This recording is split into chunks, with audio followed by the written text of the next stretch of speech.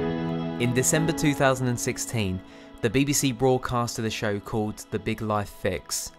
Episode 1 featured James, a 23-year-old photographer from Liverpool who suffers from a rare genetic skin condition called Epidermolysis Bullosa. The condition is terminal, but James is determined to make a difference. The only thing that distracts him from the pain is photography.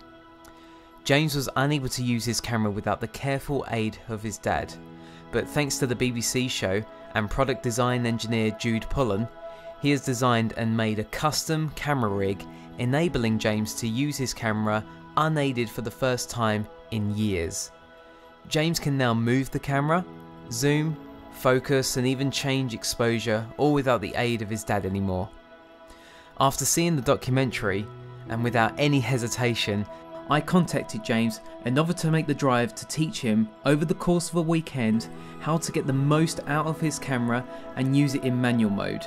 I'll also introduce him how to use off-camera flash and pass over a very generous surprise gift for him at the end.